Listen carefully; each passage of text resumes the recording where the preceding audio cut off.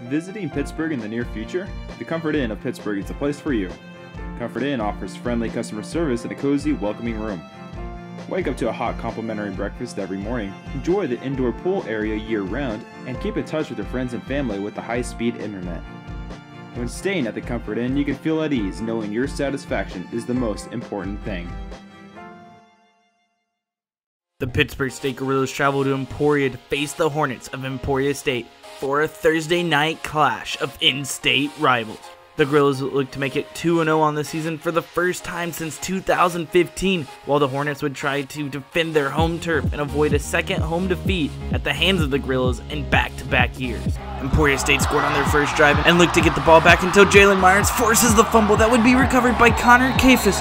Pitt State would settle for a field goal after the fumble recovery, 7-3 Hornets. Jump to the start of the second quarter, still 7-3 as BJ Bradbury drops a dime to the wide receiver Keontae Harden in the corner of the end zone. 10-7 Gorilla. However, the Gorillas would enter the half down by 3 as the Hornets hold a 13-10 lead.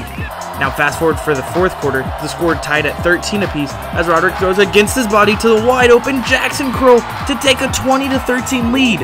And the Gorillas continue to pour it on as Roderick throws deep down the field to Brenner Clems, who turns and hurdles the Hornet defender as he dives in for a 56-yard touchdown to give the Gorillas a 14-point lead with 10 minutes left. Tack on another 7 points on a 7-yard touchdown run by Roderick, matched with a stifling defense from Pitt State, and that would prove too much for the Hornets as the Gorillas use a 21-point fourth quarter to seal the victory with a final score of 34-13. The Gorillas continue on the road next week as they come into Tahlequah, Oklahoma, looking to score their 7th straight victory over the Riverhawks of Northeastern State.